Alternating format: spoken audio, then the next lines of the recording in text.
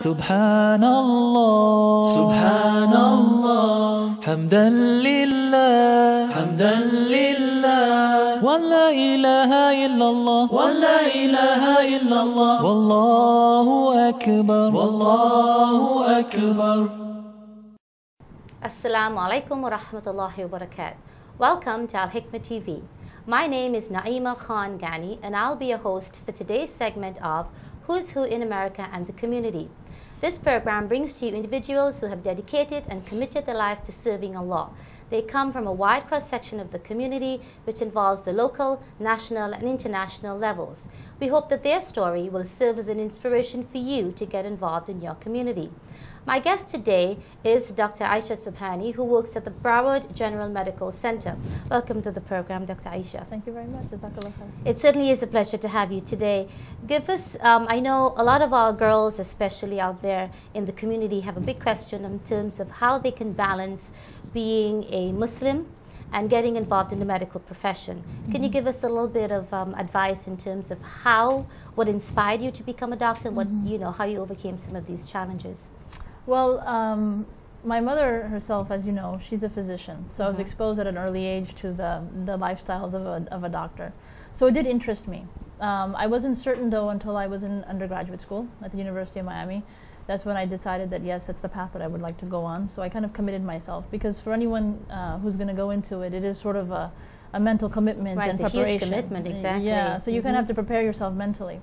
So once I did that, and I kind of started to focus on the studies and everything, then I really thought to myself, I said, gee, it's a lot of years of just studying and preparation, and is it really what I wanted to do? And so I did a little bit of introspection, and then after seeing the difficulties my mother faced, but also the joys and the benefits of it as well, the people that she's helped, and the fact that she found it to be a challenging yet very fulfilling profession, I decided to go forward with it. But alhamdulillah, it worked out. I went to Nova Southeastern as the medical school, so I was able to stay close to home, which was an advantage. I had some family support. And that's an important factor I think so. in this. I think so. I think whether you're a woman or a man, having family support around you, good friends, good community is important. And it kind of gets you through all the difficult times. So I had that, alhamdulillah. There was no doubt there. And that's it. I mean, I just spent the first phase. Obviously, is just a lot of studies. So you have to focus, manage your time. There definitely is the time to do it. I think a lot of people have the misconception that once you go into medical school, that's it. You're going to be absorbed and your life is over and you're never going to be seen again. You don't have life after that. You close your door, throw away the key, and you have to study. But actually, it's all about time management. I found that if you just prepare yourself well, manage your time, put a certain significant amount of time for your studies, but also for your family and for and any other community activity that you feel is important to you as a person, whatever it is, hobbies, you can do so. And then I also realized as I went further in the educational process is that as a physician, you're not destined to have to work all the time. You choose your schedule as you see fit. So how much you work is an entirely your decision as an individual.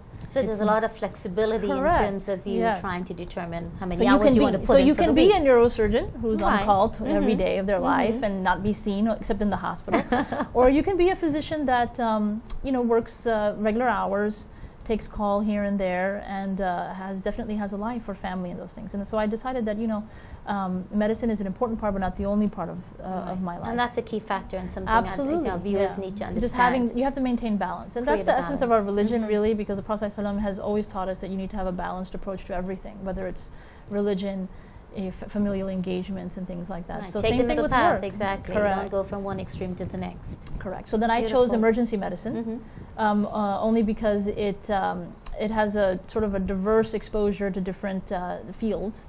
In other words, you don't see the same thing all the time, right? So it's quite so learning all the time, growing and developing. Exactly. It's challenging at the same time. But then also I work where I have my schedule, so it's like I work 10 days during the month.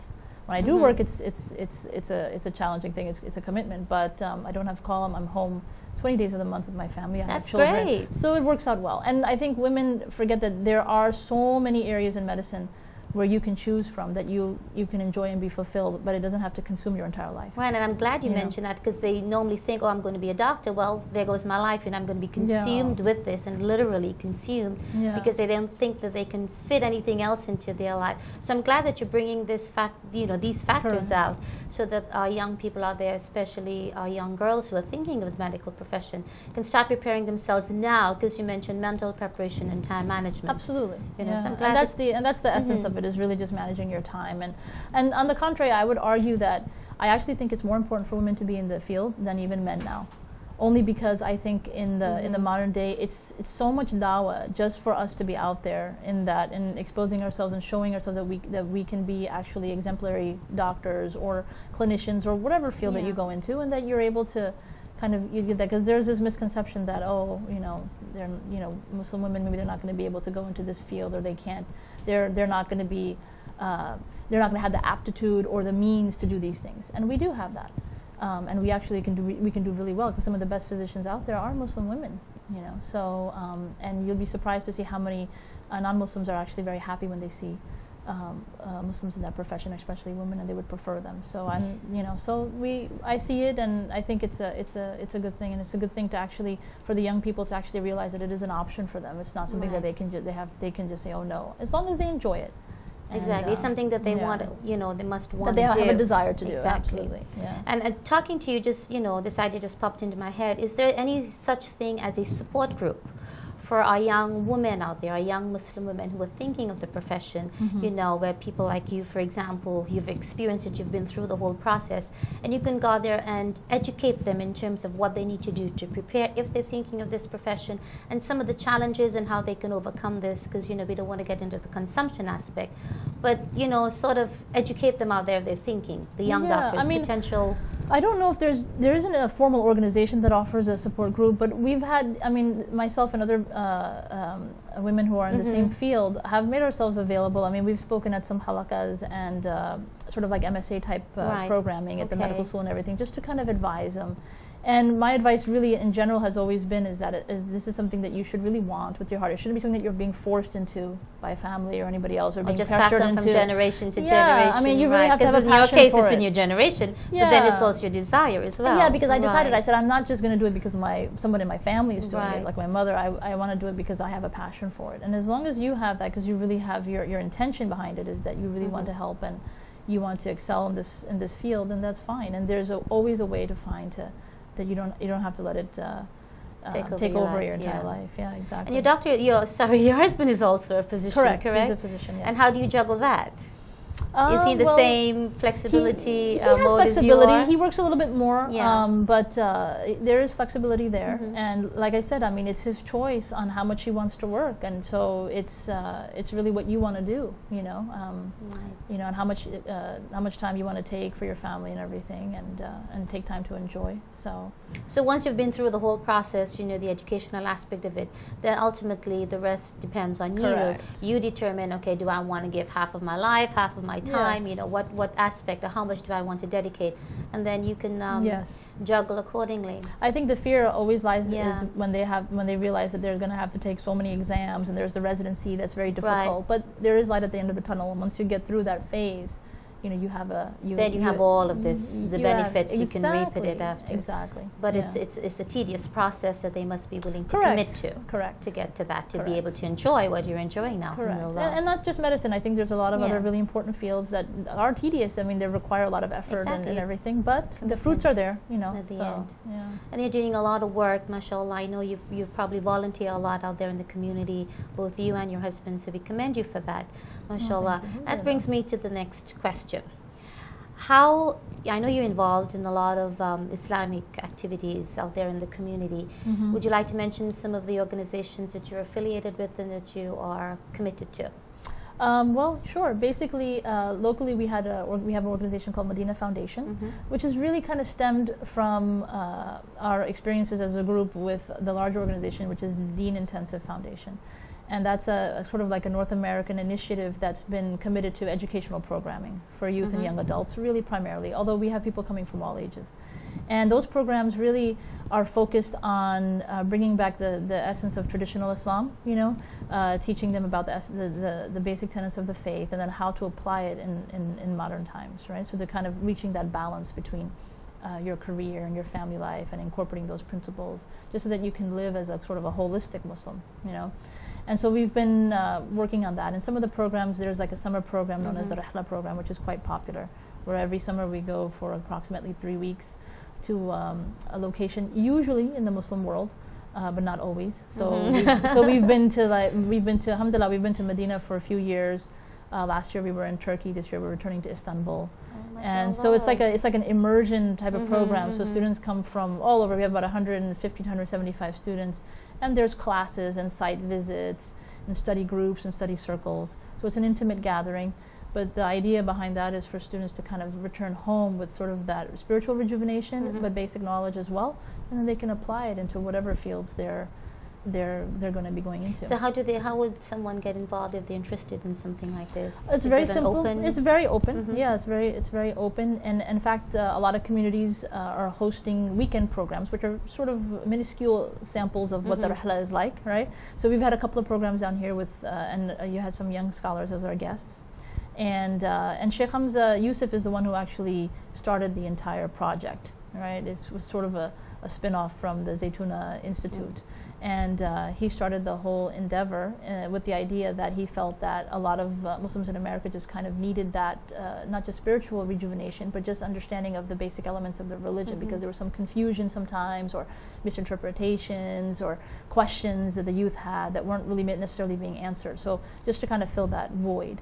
And so the communities here locally and in other communities in North America have been doing programs there. So that's, young people can definitely get involved. There's no, as long as you're interested, and you know, you have. And I know the attraction for our young people will be traveling to different countries, you know, globally. So what, you know, sparked the decision that instead of just keeping it internal, that you would expand it out there on a global level? Well, I think although there's amazing places in North America, don't get me wrong, in Canada and the US, there's a lot of amazing places, but I think also it's important for us to see some of the traditions and I would say the exemplars of in the Muslim world. So you have like extraordinary cities, whether it's Fez, where the Rihla has been before, or Istanbul, and these places that have so much of a historical perspective and so much for us to kind of gain in terms of history and understanding, and to see that culture there and get rooted there, and to kind of get away from, the idea is to kind of get away from the hustle bustle and everyday life and the internet and the phone and the text messaging and everything else, and just kind of study. So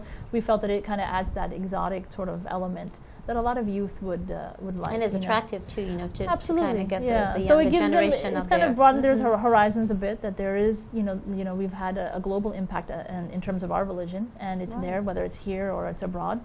But the key point is that when you return home, wherever that may be, whether it's in the United Kingdom or in the U.S. or it's in Trinidad or anywhere else, right? That you know, there's a basic element of humanity and understanding that you need to take home with you, right? And you need to apply that to no matter what you're doing, whether you're a student or you're working at, you know, you're a housewife or you're a professional or any of those things. All of those things are important, but that kind of adab and the manners that you learn and that spirituality, you need to let that infuse. You know, so they internalize that. Absolutely, as they go back and that's pass what it on. And that's what makes us human beings, right? So. That's interesting, you know, so I think, you know, as we come back, we can talk a little bit more about that, because I think it sounds very attractive for our young people now, because they're faced with so many challenges in today's society. They need to have different avenues to explore. But at this point, we're going to be taking a short break. Please stay tuned. We'll be right back. Subhanallah. Subhanallah. Tune in to Who's Who in America and in your community, hosted by Sister Naima Khan Ghani, with extraordinary guests every Sunday night at 8:30 p.m. on www.alhikmatlive.com. ولا إله إلا الله ولا إله إلا الله والله أكبر والله أكبر. Tune in for Friday Khutbah at 1:30 p.m. broadcasting live from Darul Uloom Institute, Pembroke Pines, Florida, on Al-Hikmat TV online. Jashne Aamade Rasool, Allah hi Allah. Tuning to Young Muslim Talent in America, hosted by Salma Muhammad with talented kids from all over America, every Saturday night at 8:30 p.m. on www.alhikmatlive.com. Allah hi Allah. Oh, Jashne Aamade Rasool, Allah hi Allah. Thinking of doing Sadaqah Jariyah for your near and dear ones? We recommend you to sponsor the Origin of True Islam brochure, the Genealogy of Prophets, or the surahs and zikr to be recited daily as Sadaqah Jariyah for your parents who have passed away. Or you could sponsor one of the items for yourself, fi sabilillah. For more details, contact the Al-Hikmat office at 1-800-804-0267 or 954-986-0158, or email us at alhikmat@alhikmat.com.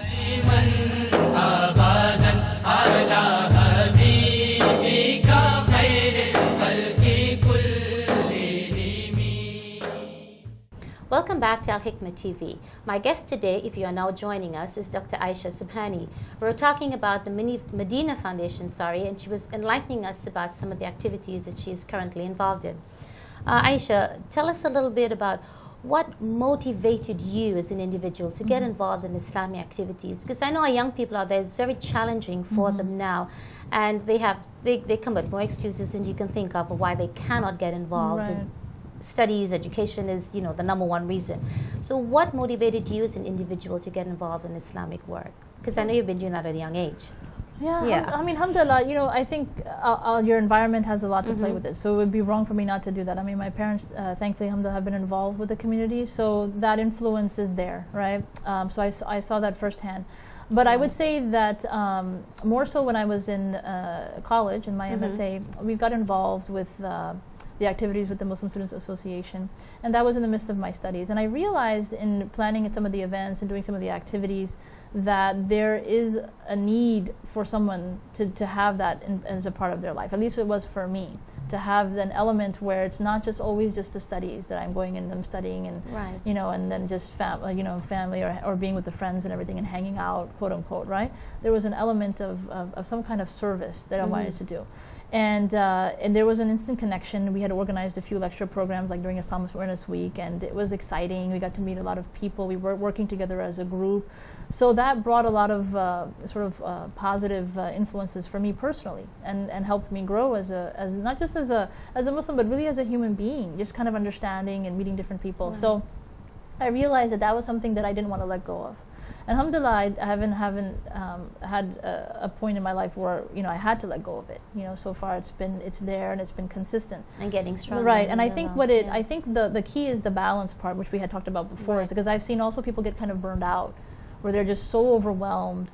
And working in any community, whether it's a Muslim community or another, there's challenges with it. Course, and sometimes you can get jaded, and there's cynicism and everything. So you just have to have that balance where you realize that your intention really is to serve God and to serve His people and to to do positive work. And as long as you're doing that, you stay focused on that. There's always going to be those challenges and other issues, but you have to work around it, right? And so then I realized that it's an important part. I mean, it's something that even for my own children, I said that I'd want them to kind of experience that this is not a selfish existence. We want to do things to help people.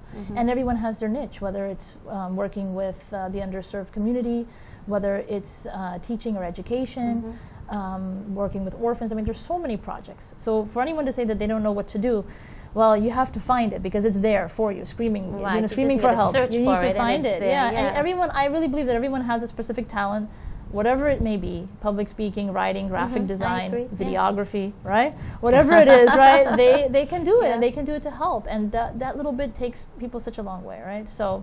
And then they enjoy doing what they, correct. And I think if you look at the early community, right? If you look at the early community of the Prophet ﷺ, I mean, they all had their little niche. They all had their place. And I think that for all of us, just as a humanity, as a human nation, we all have our place, and we have to find that. And I felt that if you don't have that element, I said it really leaves a huge void. At least I saw how I felt for myself.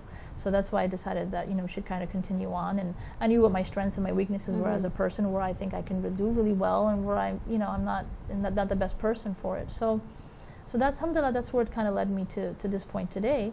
And whatever I can do, I'll try. So you tapped into your strength as an individual. Correct. And the things that you think that you can Correct. pursue and grow and develop at the same time and become a better individual on the whole. Not just a Muslim, because that's what we are. And, you know, as a Muslim, you're an individual. And you have to be honest with yourself, because yeah. you know yourself better than anybody else. You know what you can, what you're good at, and what you're not talented at. But the main thing is your intention is that you really want to be there to help, and even if it's just to vacuum the mosque at the end of Isha, you know, every night. That's a huge, you know, it's a huge thing. So it's not just it's organizing. not really measured in you know. No, I don't think so. What it is, the actual, but it's how much effort and how much time and dedication. Because you know, there's a lot of unnamed faces out there that do a lot of work. That's true. And they're the, you know, they're really the people that are driving everything. So I think that whether it's working and organizing a program, or whether it's doing other activities, or helping the mosque, or helping you know, relief organizations, whatever it may be, education, MSAs,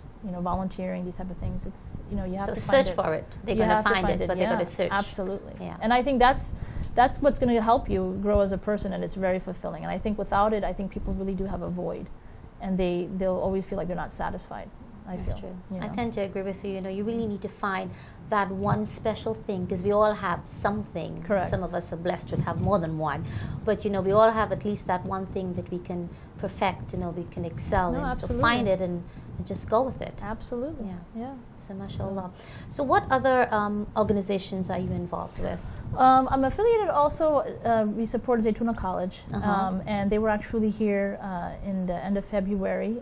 Right now they're going through kind of an exciting phase, because they're purchasing a property in Berkeley, University of California at Berkeley. Oh, great. And they're basically trying to develop a field. It's basically a college of Islamic tradition, but it's like theology. So it's in the Theologic Union, and it has it's going to have classes not only in the in terms of philosophy and sociology and political science, or secular sciences, right? But we'll also have things on the Islamic tradition, and kind of intertwining them both. So students kind of get a very holistic education.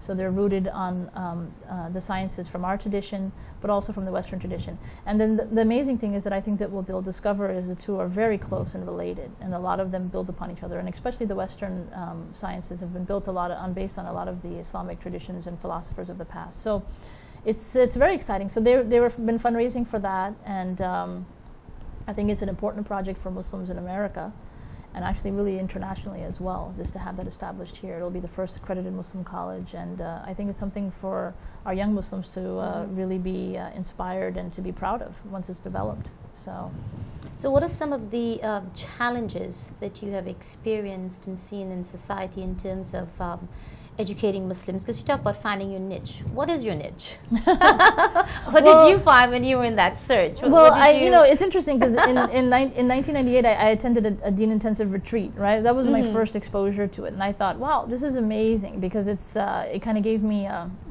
not just a boost, but it kind of reminded me to refocus on my own education in terms of my religion, and why I am what I am, and what is my purpose in life, and what I'm supposed to be doing. So I felt, you know, for me, I felt, okay, you know, I think I can organize these, and I can help manage them. You know, that's something that I think I can reasonably do well. So we did a couple in South Florida locally with a group of really great young Muslims in the community, and then we've been doing them in other communities, and then internationally, as I mentioned earlier. So that's where I felt my niche is so far. I mean, that's where I've been. And I think in terms of challenges, you know, it's funny, because there's I think any kind of volunteer work you go into, there's always going to be challenges. There's personalities and everything. I mean, you know, you have a sort of sometimes there's this misconception, I think, that if it's volunteer work, it doesn't have to be professional, which I find very difficult, because actually you should be more professional, you know, so than anybody else. So you have to have a high standard. So never be like, you know, just kind of this lackadaisical attitude, like, you know, you don't want to be happy with just mediocrity. You really want to try to do the best possible job. Exactly. No matter what it is you do, excel. And set your standards high. And I think that in our community, for a long time, sometimes there's this passivity, and you're trying to like fight that, you know, like, no, you know, you want to do best, because I mean, our tradition is based on excellence, and that's moral excellence and excellence in everything that you do, right? Like the Prophet ﷺ said, do things with itqan. With itqan is like high excellence, high level of work.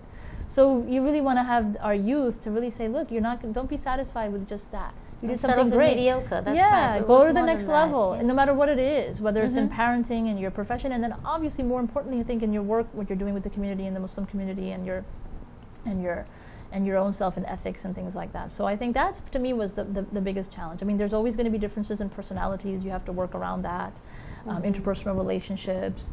You know, but to me, it's just that sort of that passivity that bothered me initially, and just kind of motivating people to kind of, you know, take it a step further. So if you've taken your passion and your skill of organizing and bringing things together in terms of education, I think is priority for you. Correct. And you've moved from one organization to the next, but they all seem to be linked with each other. yes, yes. Are there any other activities that you're currently involved in?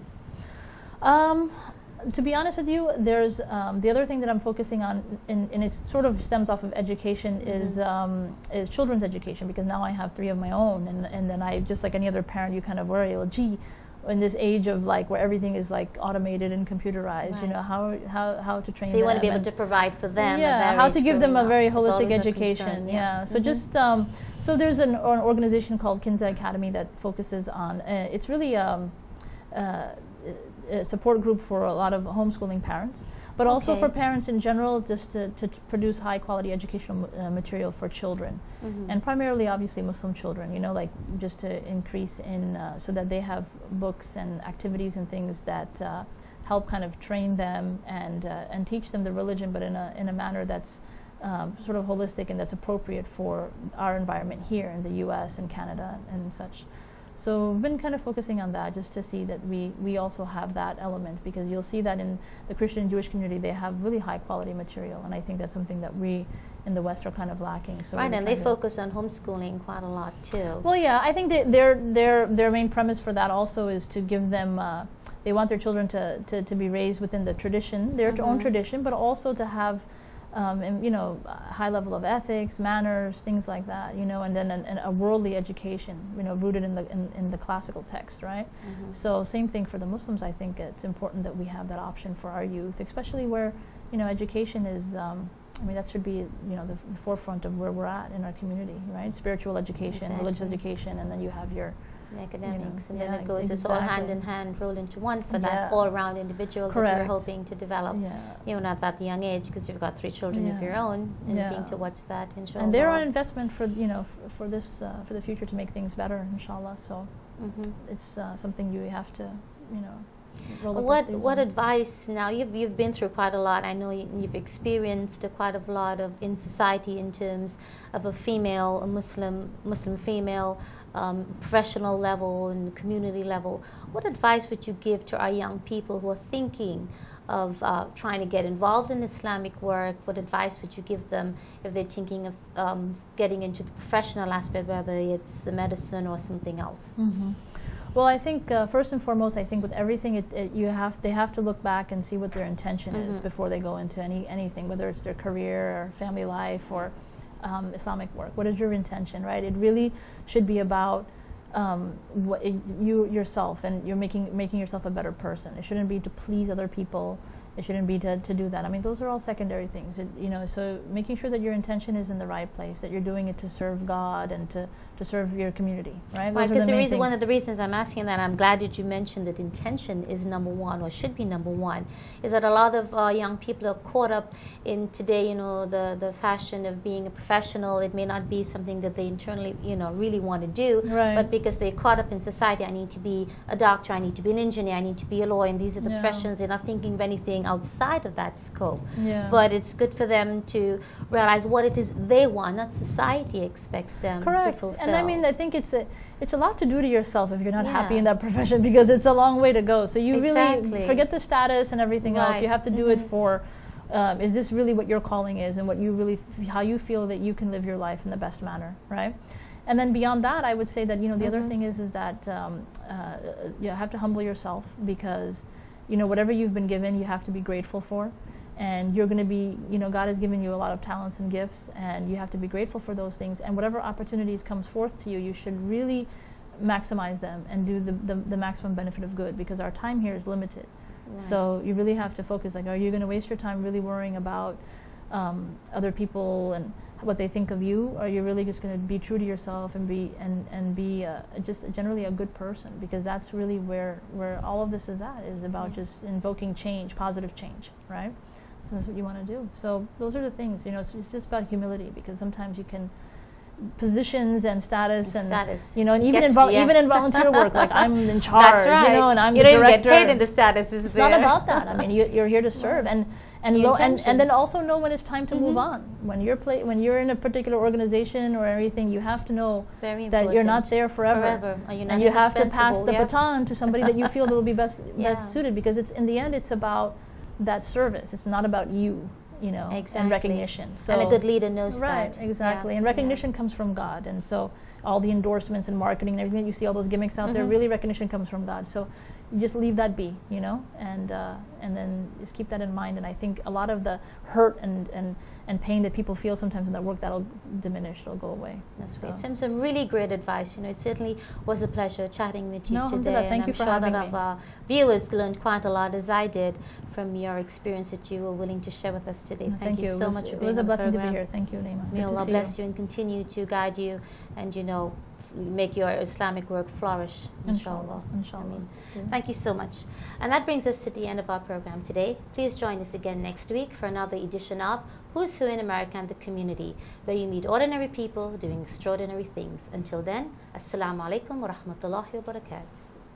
Subhanallah, Subhanallah, Hamdan lillah, Hamdan lillah, wa la ilaha illallah, wa la ilaha illallah, wallahu akbar, wallahu akbar.